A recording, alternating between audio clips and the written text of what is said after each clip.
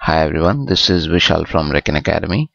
In our last video we had studied about the importance of trend line and how does it actually help us to spot major breakouts and breakdowns in the market. Today we'll extend that last video and we'll concentrate on the logarithmic charts and the arithmetic charts and what is the connection between these charts in the trend line. Well, we can see over here that this particular is the y-axis of the chart, which shows the price of the chart. This is the Nifty chart of the weekly time frame, and this on the horizontal side is the x-axis. On the x-axis we have the dates, and on the y-axis we have the price. Well, what is an arithmetic chart? An arithmetic chart is the change in the price is a change in terms of unit. Like you can see, from distance from 500 to 1000 is almost equal to 1000 to 1500.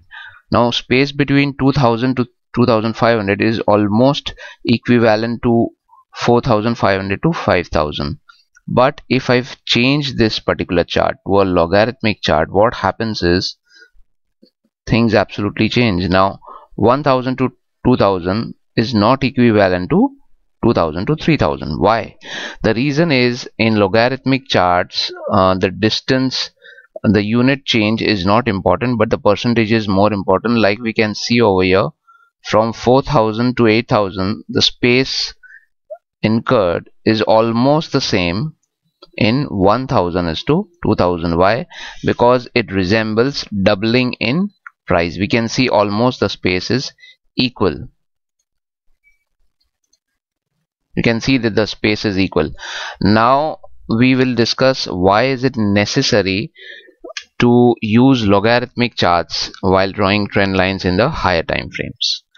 Now this is the Nifty chart. I will just draw a 13-year-old trend line which actually gave support to the market recently when 7900 bottom was formed in the market. You can see market has almost, it may have not touched exactly, but the market has taken support from this particular trend line. Now it is looking pretty decent.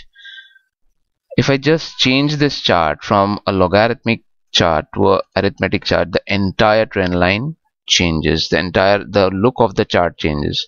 So what I'm trying to tell over here is, whenever we are drawing trend lines on higher time frames, it is very important that we convert our charts from arithmetic charts to logarithmic charts.